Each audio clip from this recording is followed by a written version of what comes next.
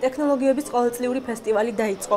მსოფლიოს მოწინავე ტექნოლოგიური ბრენდები, ტექ-სტარტაპერები და საქართველოს ლიდერი აიტი კომპანიები ერთ სივრცეში ტექნოლოგიების უახლესი ტრენდების გარშემო გაერთიანდნენ. ფესტივალის ფარგლებში პანელური დისკუსია შედგა თემით სამეწარმეო ეკოსისტემის ფორმულირება საქართველოში.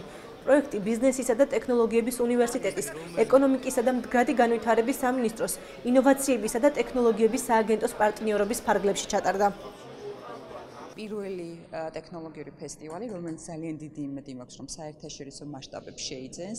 დღეს არიან წარმოდგენილი წამყვანი ბრენდების, ასე ვთქვათ, როგორც კომპანიები, ასევე სტარტაპები, მაგრამ მე ვფიქრობ, რომ საქართველოში მოღვაწე, ვთქვათ, ბიზნესის თუ სხვა არასახელმწიფო სექტორის გარდა ჩვენ აუცილებლად უნდა მოვიზიდოთ უცხოელი პარტნიორები და მე დარწმუნებული ვარ, რომ ეს ფესტივალი მიიღებს უფრო ფართო მასშტაბებს. სახელწოდებით მეოთხე ინდუსტრიული რევოლუცია, რაც თავისთავად საკმაოდ მნიშვნელოვანია, იმიტომ რომ ეს თავის თავში გულისხმობს ტექნოლოგიური ნაწილის წინ წამოწევას, ტექნოლოგიური სექტორის განვითარებას, ტექნოლოგიური კომპანიების ჩართვას, მონაწილეობას ეკონომიკაში, ამ შემთხვევაში ქვეყნის ეკონომიკაში.